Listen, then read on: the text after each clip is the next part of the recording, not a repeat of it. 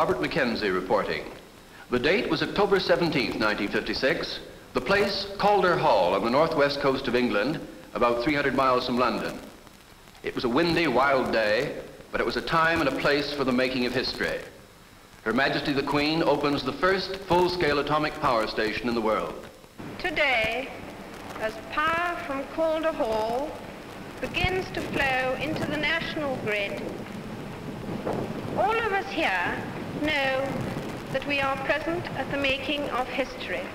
I congratulate all those who have shared in this fine project, both those who conceived and planned the industrial application of atomic energy in this way, and those who have worked to see their plans fulfilled.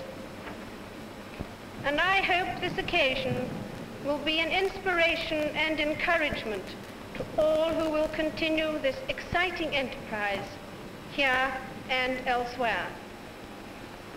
It is with pride that I now open Calder Hall, Britain's first atomic power station.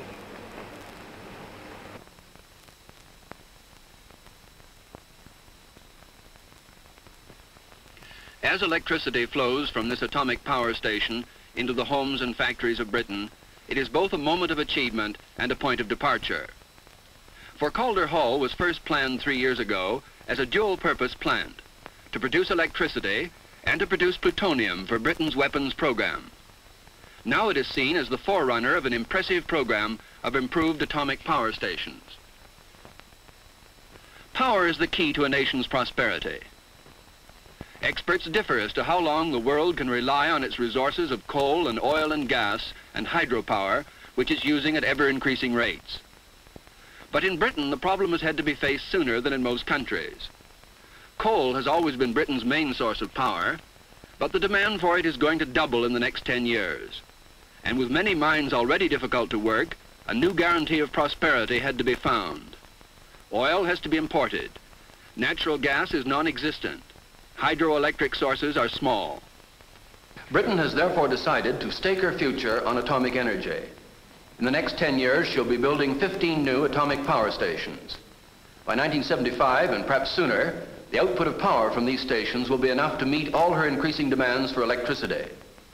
It's a development as important as the harnessing of steam. To discuss this exciting prospect with me, here is Miss Mary Goldring. Miss Goldring is feature writer for one of the leading British weekly magazines and the author of a forthcoming book on atomic energy. Now, Miss Goldring, inevitable question. How does one of these atomic power plants like Calder Hall actually work? How long have we got? 2 minutes. Oh, my. Well, look, let's cut all the science out of this entirely and look at it as a straightforward piece of engineering. Now, we've got a diagram here to help us. This is your uranium fuel.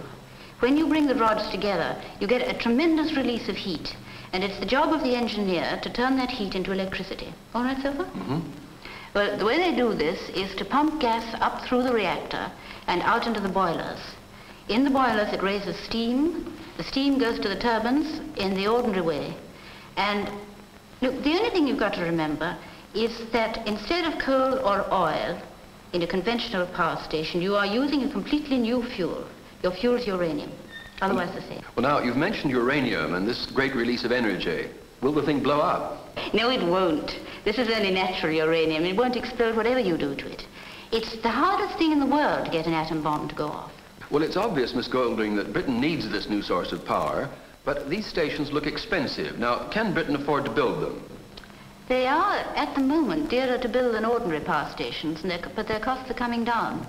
And even with a relatively inefficient type of station like Calder, and let's face it, scientists call this a Model T reactor, the cost of electricity doesn't look as if it's going to be much dearer than from ordinary stations using coal or oil. We've got quite a good prospect that it's going to be cheaper soon.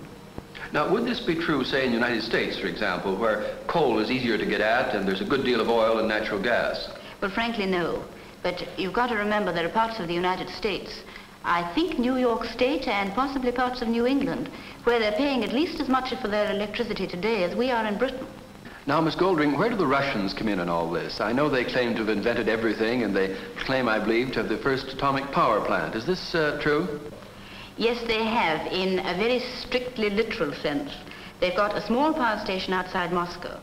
It is only 1/20th the size of Calder, and the Russians themselves admit that it's very uneconomic. They haven't got a big station at all. Miss Goldring, what about other peaceful uses of atomic energy? Is Britain planning to use it in submarines or ships or aircraft? Well, frankly, we're way behind the United States on this. We've done a little bit of work on atomic submarines, and we're stepping this up now. We've done almost nothing on aircraft. But you know, that's not the end of the story. There are a good many other peaceful uses.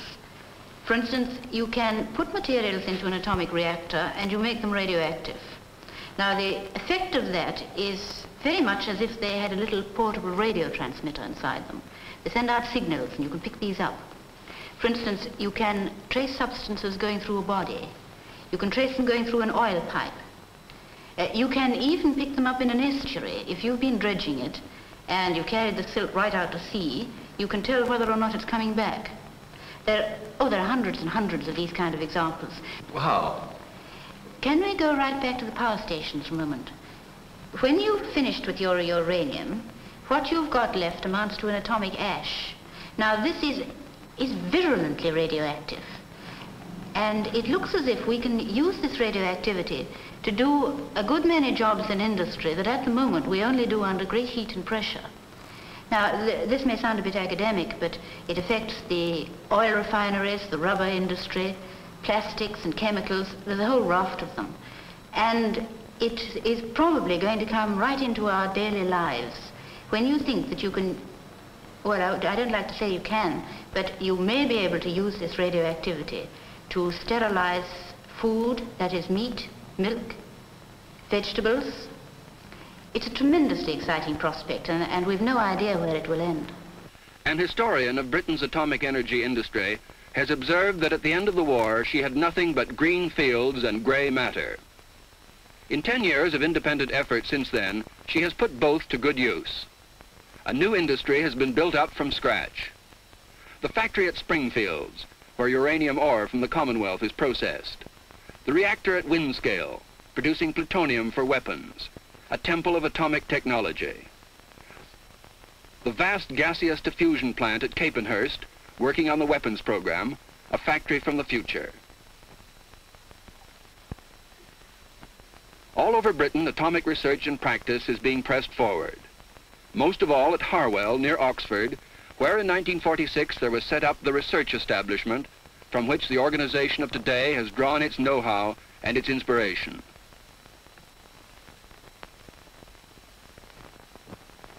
Here with me now is the director of Harwell, Sir John Cockcroft.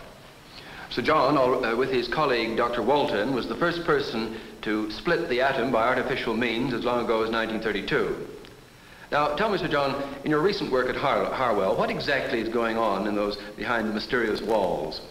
Well, I think the most important thing is that we do all the early work on new types of nuclear power stations. That is, we do the early studies on feasibility. We work on the technology of these systems in order to make sure that they can be developed. In order to do this, we are equipped with a large number of small atomic piles. We have a total of 8 atomic piles in all at Harwell, and we started up the latest only a few days ago. In addition to that, we are the principal exporter of radioactive isotopes in the world, and we are all the time developing new uses for these radioactive isotopes. In addition to that, we do a good deal of more fundamental and long-term research work. Well, now, you drafted the early plans then for Calder Hall. That's right. We worked on it for 2 years at Harwell, yes. Well, now, have you other schemes apart from Calder Hall in operation? Yes, we have a number of new reactors we are studying.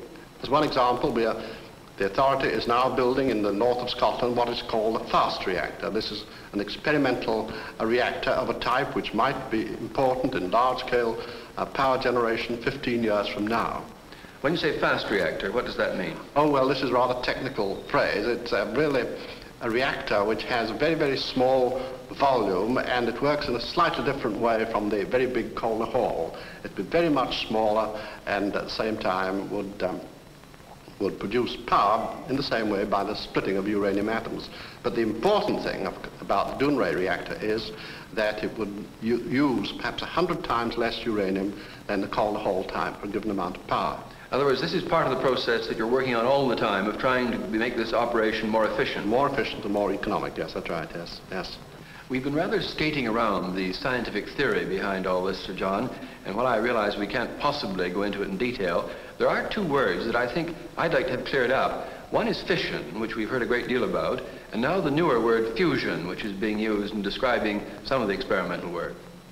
Yes, well, fission is simply the splitting up of a uranium nucleus of a uranium atom into two heavy pieces, and that releases energy.